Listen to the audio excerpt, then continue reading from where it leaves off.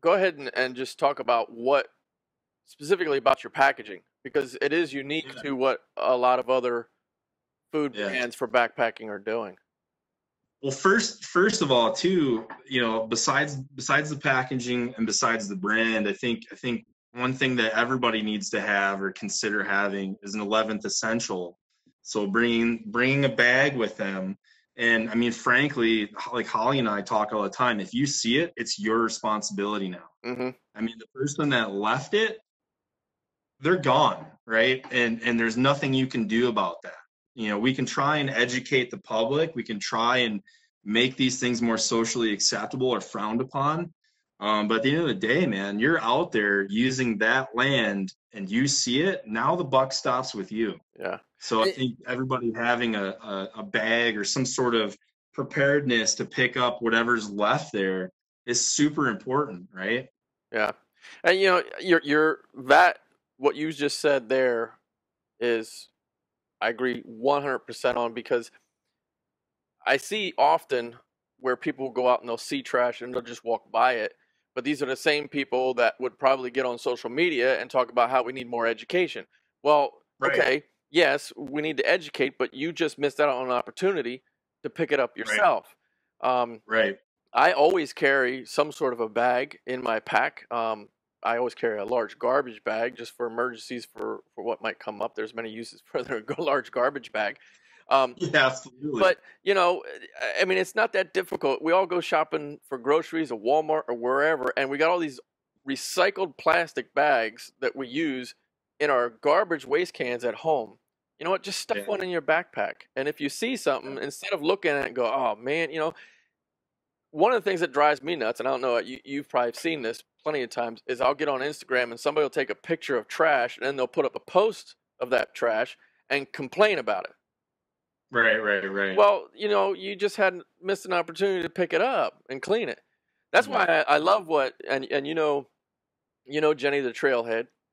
Uh, Oh yeah. yeah, She's doing awesome stuff right now. exactly. I mean, she'll take pictures of trash, but she's also showing video or pictures of her picking it up. You know, Right, right. I mean, that's part of her Illinois project that she's got going on. But see, that's what you're saying is people can't have that attitude that, hey, somebody threw trash. Oh, look at that. How can these people be so dirty and Right, nasty and just walk from it? Well, you know, right. you can do your part too and just pick it up. You're right. The 11th essential is, I think, very important as Yeah, far as all this getting out. absolutely. Yeah. Absolutely. But yeah, I mean, back to the product that we have, the packaging, Sasquatch Fuel's packaging, that this whole company stemmed from that idea back in like 2012. My dad and I, just like I was saying, we do all of our backcountry trips and alpine fly fish. I can't tell you how many Mylar packages that we ran across and everything else, right? I was just sick of seeing it and figured, well, why can't there be this packaging that could, degrade or break down if it was left behind and never found? Yeah. Um, because you got to figure, especially like over here in Montana, you get up to like 9,000, 10,000 feet in elevation. There's not very many people out there to pick up after you, right? Yeah. Uh, Yeah. Nonprofit organizations have a hard time pushing their volunteers that high and that far. And frankly, rangers just don't have the resources. I mean, Hmm. we ran into a ranger a couple of years ago on West Rosebud in the Beartooth Absarokas. He was down at Mystic Lake, and we were headed up to Granite Peak, and we were talking to him. And hey, are you going up at all? Are you going to be up at Huckleberry or Princess Lake or anything like that? And he's just laughed and he said, "No, unfortunately, it's just me for this whole entire drainage system. It's just me, and I can't get anywhere past this first lake because it's always littered with stuff and Yeah. and That's a lot of people's ground for one person that's a lot of ground for one person to cover. yeah, absolutely. So the whole idea was, my dad and I'd be out there alpine fly fishing. We'd see this stuff. We'd always pick it up, and it just was like, well, man, there's got to be more stuff that's floating out there that we don't see. Mm. So what if we could just help cut down on that or combat that litter in the backcountry with a package that would basically eat itself? Um, we don't endorse litter by any means, but it'd be naive to think that it doesn't get away from us. I mean, we can't grab everything out there, right? And above all, too, is landfills. So all of our packaging going to the landfill or oceanic environments, what's a way that we can help cut down on that? And so, at that point in time, there was, just a couple of brands out there that had been around for decades. And, I just started calling anybody and everybody I could in the packaging industry and saying, hey, like, is this a viable option? Is there a packaging that is, compostable or biodegradable at the time? And a lot of people laugh at me.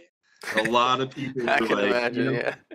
that's not going to happen. And I looked into this packaging that says it's compostable, and it's usually made of polylactic acid, Mm, which is corn based. And that stuff is good. It makes you feel good.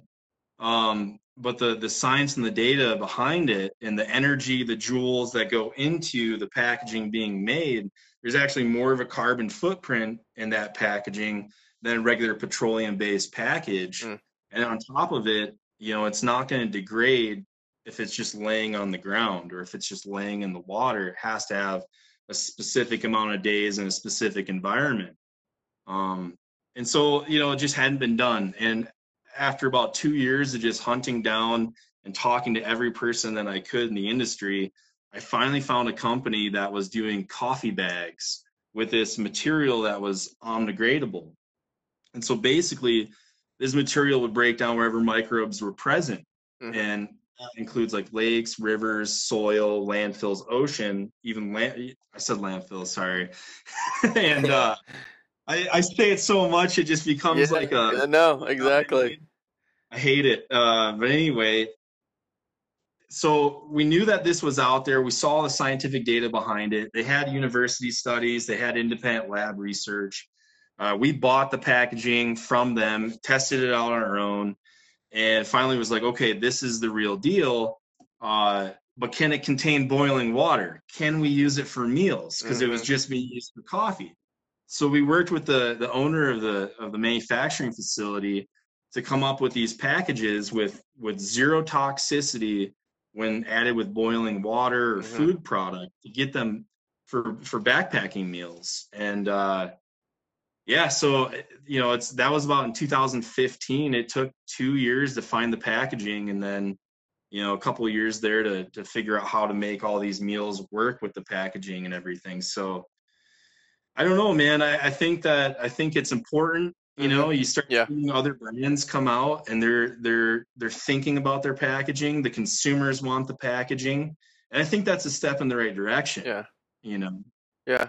And the thing is, you talked about how it pretty much started in your mind and the idea in 2012 with you and your dad, and then, up to 2015. I mean, we're talking just, 2, 3 years of really working hard yeah, to develop we're what you knew in your mind.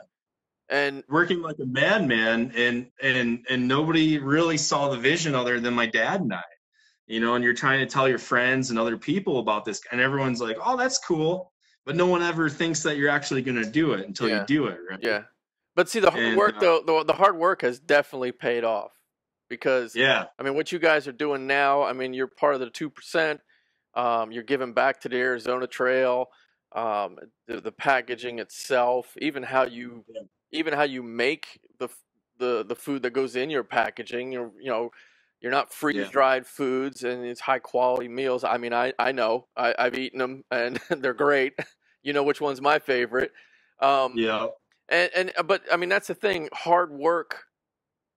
You have to put in that hard work for it to pay off. And yeah. And to be truly, and honestly, to be truly grateful.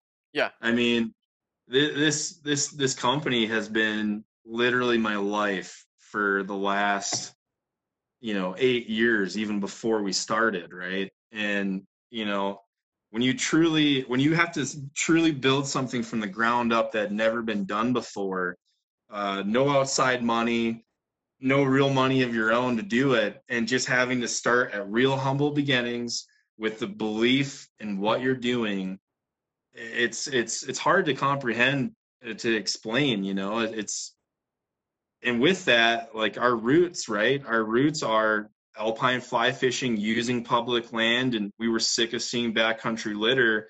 And so at the end of the day, it's like we're not going to stray from that, man. Yeah. I mean, we partner with the Arizona Trail because we truly believe in what the AZTA is doing. Mm-hmm. 800 miles of through hiking trail through Utah to Mexico. It takes a lot of work to maintain and manage that trail. Yeah. You know, and it took a load of work that I can't even comprehend to make that trail happen. Mm-hmm. And you know, so for us, 2% for conservation, where you know we donate at least 1% of our revenue and 1% of our time to volunteering. I really like that idea because you actually have to get out and volunteer. Mm-hmm. You know, it's more than put the money where your mouth is. It's like go out, get sweaty, do hard work, Yep. and get it done. Yeah. Show your appreciation. Yeah. So that's what we're all about, and I mean, we'll never change from that because that's where this whole thing started, you know.